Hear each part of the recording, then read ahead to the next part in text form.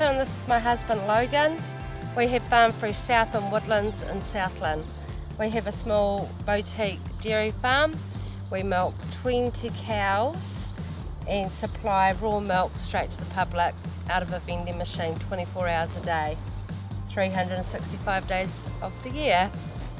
Originally Melissa and I are from Motueka and just really looking for a opportunity to become self-employed. We couldn't really find anything that really to turn our hand to in that area, so we decided to have a go at dairy farming.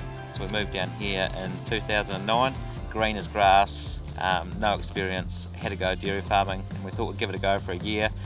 Fell in love with the place and haven't looked back. 3 years working for other people and 5 years contract milking before we took the leap and bought our own wee farm. And what we found too moving down here is real estate was a lot cheaper than Motueka, Nelson area, so that sort of was quite attractive to us as well. Yeah, and I think it's very true that what we're doing here, there was no way we'd have the opportunity to do this in Motueka. So there's definitely a lot of opportunity for those that are willing to work for it. We went back home up to Golden Bay one Christmas for a holiday and bought some raw milk. Went home and told Logan where I'd been and what I'd bought, so I thought it was pretty cool. And Logan told me it was a stupid idea and it was just for hippies. and then a few years later, I had this great idea, and look where we are. Being a dairy farmer, we always enjoyed having milk straight from the cows anyway. We just wanted to be able to share that with other people. We talk about better taste, better health, better planet.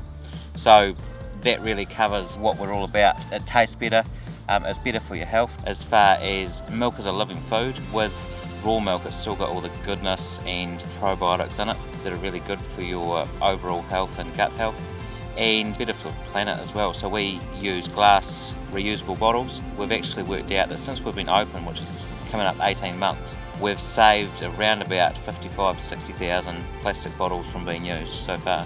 So it's pretty cool. We wanted to be able to close that gap between the farmer and the customer. They can really understand exactly where their food comes from and understand how we farm, why we farm that way. It's really about building that trust and that relationship with our customers. Our milking process is a very high standard of hygiene. The cleaning process takes longer than milking them. The quality of the milk is based on making sure the baddies don't get into the milk in the first place. Once we've done that, the cows will get milked. It goes straight through the pipe, through a filter and plate cooler and into the vending machine. Nothing's added, nothing taken away, just milk. Doesn't get much fresher than that. And they say around here, once you go raw, you come back for more.